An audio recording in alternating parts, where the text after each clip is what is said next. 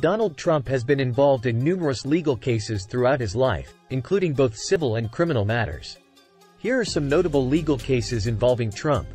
Trump University lawsuit. In 2013, a class action lawsuit was filed against Donald Trump and his now-defunct Trump University, alleging that the university made false claims and defrauded students.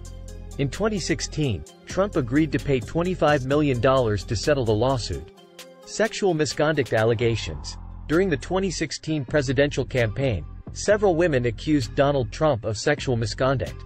Trump denied the allegations, and no charges were ever filed against him. Trump Foundation lawsuit. In 2018, the New York Attorney General filed a lawsuit against the Donald J. Trump Foundation, alleging that it engaged in persistent illegal conduct. Trump agreed to dissolve the foundation and pay $2 million to charity. Impeachment proceedings. Donald Trump was impeached twice by the U.S. House of Representatives, first in 2019 for abuse of power and obstruction of Congress, and then again in 2021 for incitement of insurrection. Business and tax fraud investigations. There have been multiple investigations into Trump's business dealings and tax practices, including an ongoing investigation by the New York Attorney General and the Manhattan District Attorney. Stormy Daniels lawsuit.